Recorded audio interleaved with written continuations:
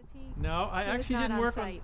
this project. It was done by another guy in the another guy in the office. Used Okay. to handle Johnson's work before I took it over. I may have been too busy on something else at the time.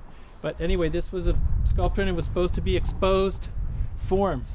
And you saw the drawing that my associate did. You had the copy of that drawing that we Yeah. did, a shop drawing, exactly how to build the thing.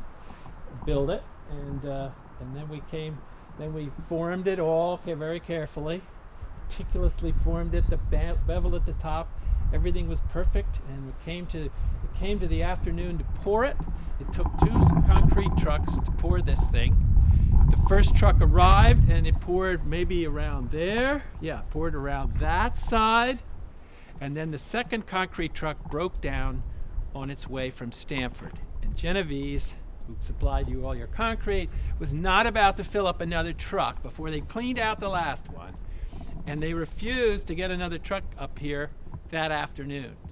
And that's what the problem is. So the thing went overnight, unfinished.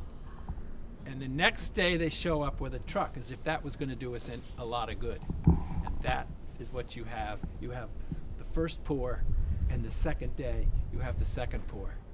Didn't realize it was overnight. We thought it was the same day. Yeah, like a couple hours. No, unfortunately, it was late in the day they did the first, and they refused to get the second truck up here. We would have done it at night.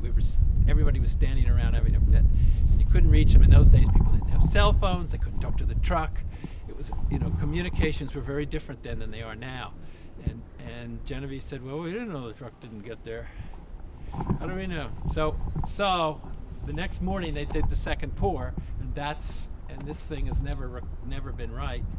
I used to come up here in the early days. I used to meet Philip Johnson on Saturday mornings. He used to work 5 days a week, and I meet him on Saturday mornings instead of Friday mornings like the later years when he worked 4 days a week.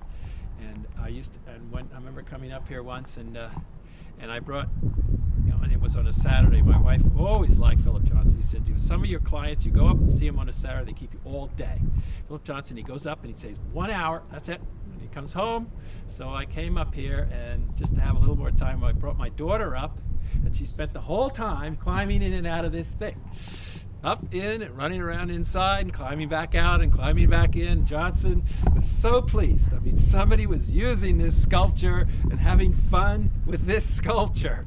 They were actually having fun with it. Yeah, he loved visiting kids. I've heard so many stories. He loved to see what the kids would do.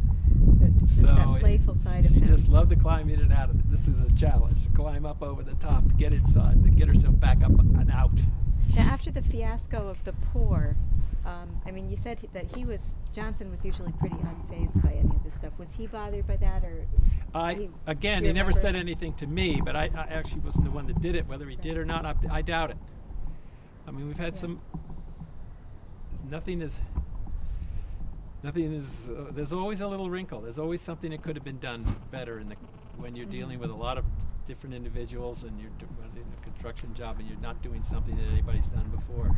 But this was just a classic fiasco where the second truck never showed. Well, we have that cold joint forever now. It's part of our tour. It's part of your tour. Well, unfortunately it's part Although of the sculpture. we do plan to repair the pieces that have eroded, and although we've got some greenery growing out of one, everybody likes that. We would have had to chop it up and do it again. But again, he was more anxious to get it done, so we just went ahead.